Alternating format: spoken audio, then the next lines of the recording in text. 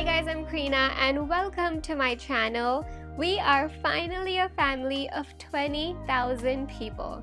I am just amazed by that number. It's just insane that there are 20,000 creative souls who are following me along on this journey on my channel. And honestly, if you have subscribed to my channel, I really want to thank you from the bottom of my heart because this genuinely means a lot to me. Reaching this milestone actually reminded me of the sole reason why I started this channel, and it was basically to show you guys how you can make your surroundings prettier one project at a time.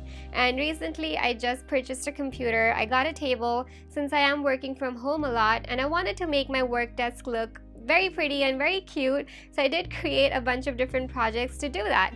And today I'll share with you 5 desk decor ideas that I recently created, and I'm in love with them and I'm sure you will too. So without further ado, let's get started. I found this really cute vase at a thrift store and it was only $2. So this is what I'm going to use to make my pen stand. In order to create the texture on the vase, I'm going to use these pearl stickers and I'm going to stick this on the vase with some E6000. E6000 was really good. It actually kept the pearl in place and it did not move around at all. But the only part that I did not like was the fact that you could see all the glue around the pearl. Since the pearl already came with a sticker backing, I just used that to stick all the other pearls on the vase.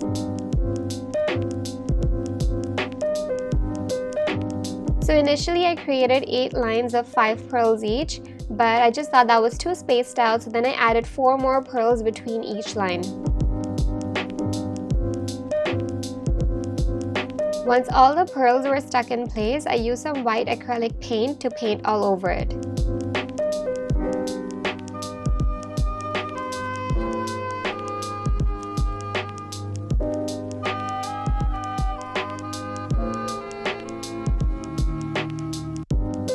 Once I applied the first coat, I let it dry for a few hours and then I went ahead and applied a second coat on top of that.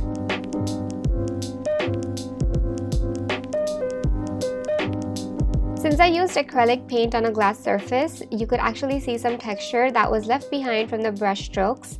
Honestly, I actually liked it. I like the fact that it has this really nice texture, so I just let it dry off the way it is.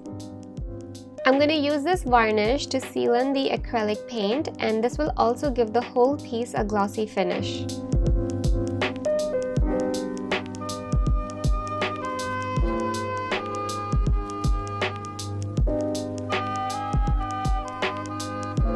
And that's it. I created a pen stand with a vase that I found at a thrift store. So initially all these pens were drowning inside the pen stand, but then I found these stones that I had at home, so then I just added that to the pen stand to elevate the levels, and I absolutely love how this looks.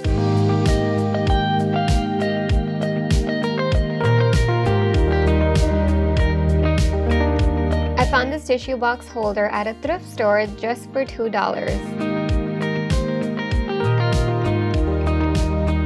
At first, I'm going to take the lid and just paint that with some white acrylic paint.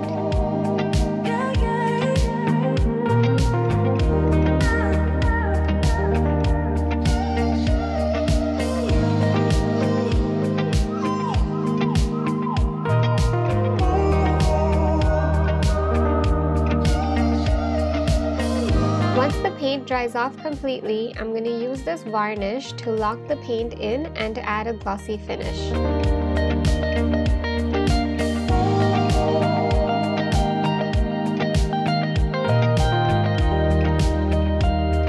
I'm just going to put this away on the side so that the varnish can dry off completely. And in the meanwhile, I'm just going to take the dimensions of the box so that I can cut the marble paper based off of these dimensions.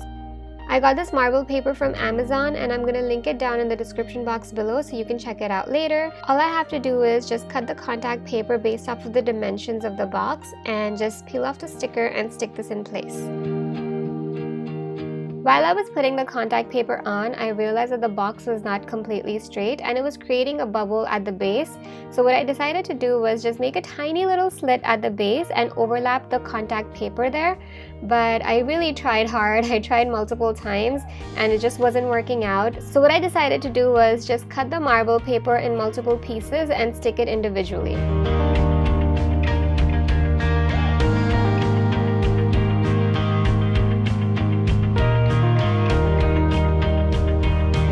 I ended up sticking 4 different pieces on the box just to make sure that it's covered properly and seamlessly.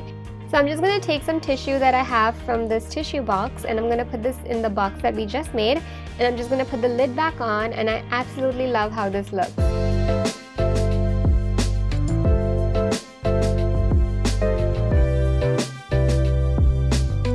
I'm going to use this oven baked clay to make the coaster, and I'm going to divide this into 4 equal parts.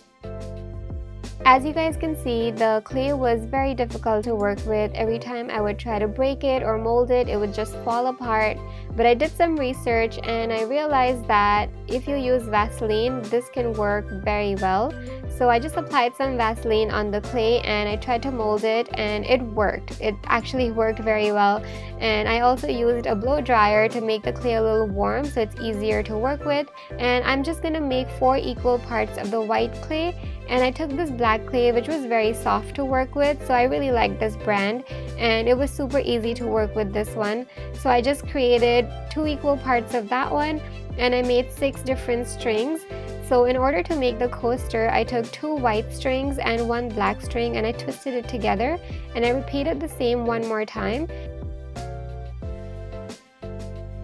In order to get a good marble pattern, what I realized is that if you keep twisting it and molding it, you will get a very nice pattern. So that's what I tried to do here.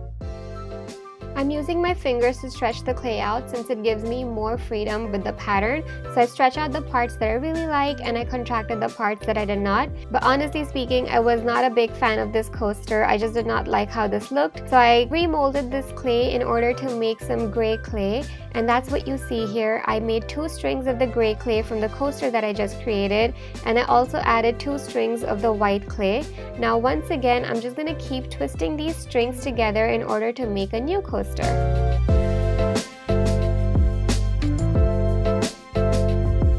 Once the 2 colors have been blended together very well, I'm going to stretch this out with my fingers.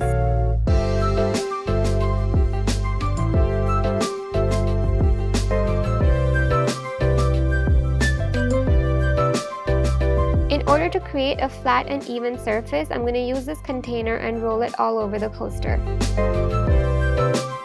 I'll use a round object to place it over the clay, and I'm just going to cut around it with a blade. I'll use my fingers to smooth out the edges to give a clean and finished look. Now I'll bake these coasters in the oven for 15 to 20 minutes at 250 degrees Fahrenheit. I'm going to use this varnish to give the coaster a glossy look, and I'm only going to do this once the coaster has been cooled off completely.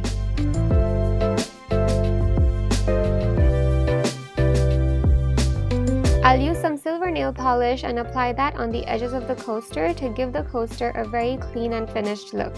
In order to make the backing of the coaster, I'm going to use this felt fabric and I'm going to cut it a little smaller than the coaster size. Lastly, I'm just going to apply some E6000 and stick the felt fabric on the back of the coaster. And that's it. I am super excited to use these coasters because I absolutely love how they look.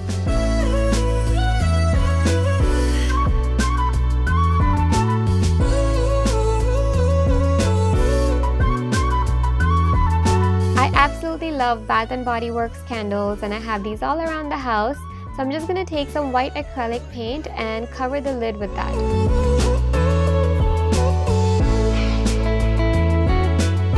As for the base, I'll remove the sticker and I'll cover this entire surface with some marble contact paper. I think about you all the time now.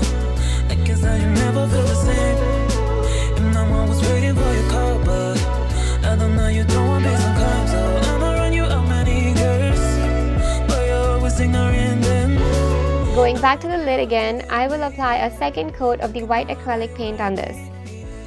Once the second coat dries off completely, I'll apply this varnish, which will seal the paint in, and it will also give this whole piece a very glossy finish. I'll take a metal wire and wrap it around my finger 4 times, and then I'll just twist the 2 ends together.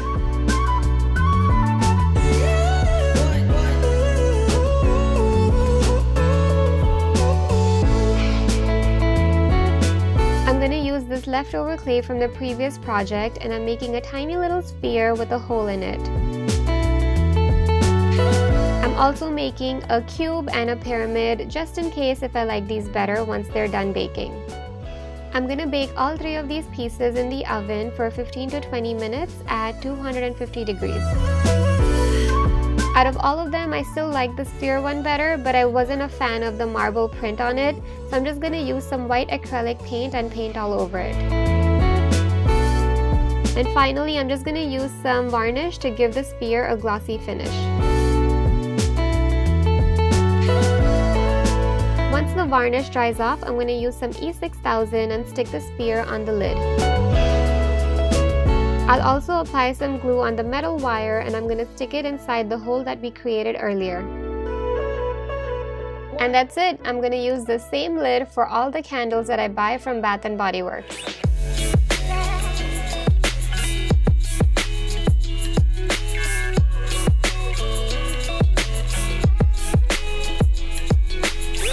I've been using this planner for a few months now, and in order to make it prettier, I'm just going to take some marble contact paper and I'll trace the front cover of the notebook on that.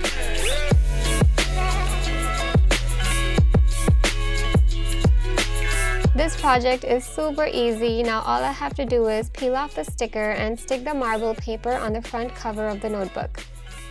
And that's it. The main objective of this project was to make this book look prettier and so that it can match all the other pieces on my desk.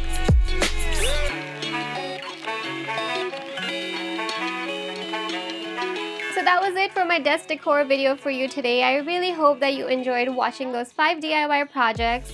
And my favorite was this tissue box holder. I absolutely love how this looks.